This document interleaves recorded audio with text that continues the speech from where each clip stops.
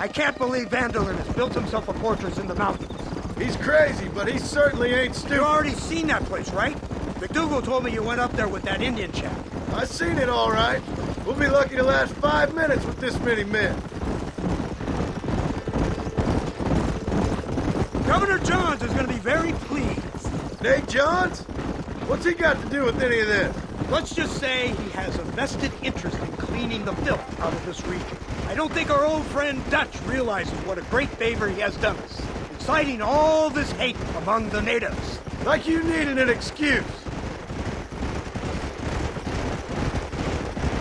See, this is what happens when you fraternize with savages. How could you ever follow a man like that? How could you ever follow a man like Ross? Vanderlyn is a psychopath, a murderer, and a rapist. Ross don't seem too different. Dutch was a good man once. A far better man than you. So what made him this way? I don't know. Bastards like you. Seeing that things never change. I hope you're ready to finish this mess. Anything to get you sons of bitches off my back. There's always somebody watching, Mr. Marston. I thought you'd have gleaned that much by now. You think you're so clever, don't you? No, it's you who thought you were clever. You thought you could just walk away from your old life, make no mistake. We have been watching. Don't speak to me! You're really an ungrateful slut, Marston. It's been a while since I saw in the snow. Instead of punishing you for your crimes, we are giving you a chance to kill the men who betrayed you.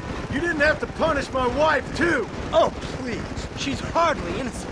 Don't you talk about her like that! Oh, I would never talk ill of dear Abby.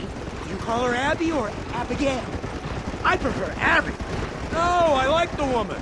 A little rough for my taste, but very pleasant. I can't wait to put a bullet in your head! When will this be over? It's you who's been dragging it out, not us. We sent you to Fort Mercer with the simple task of killing Bill Williamson. Next thing you know, you're running all over Mexico like a headless chicken. And now it's Dutch! He's the last one of your merry band, is he not? Then you can go back to your farm, or what's left of it. If need be, you can always send your wife back out to work. I hear she works hard. Go to hell! This old gang of yours just won't die easily, will it? I wonder how many deaths you are all responsible for. How much money you took from pockets of hard-working citizens. We did more for the people with the money we took than the damn government ever did. Good God! This flawed philosophy of yours again. If you wish to argue the finer points of ethics, I suggest you learn to read first. And I suggest you learn how to shoot people in the front, not the back.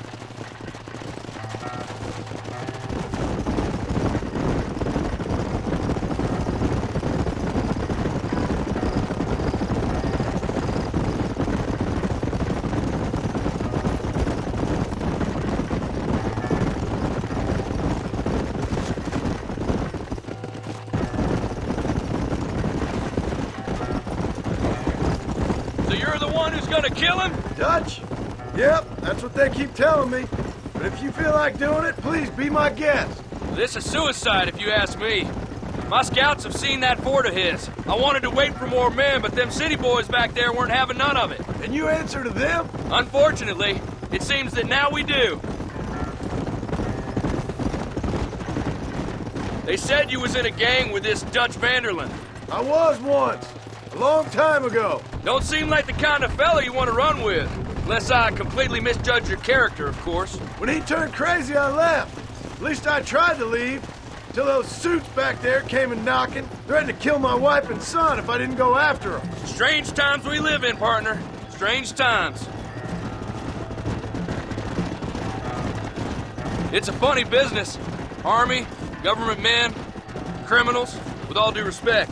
You're telling me? Too many hands on the tiller, if you ask me. This is how mistakes happen.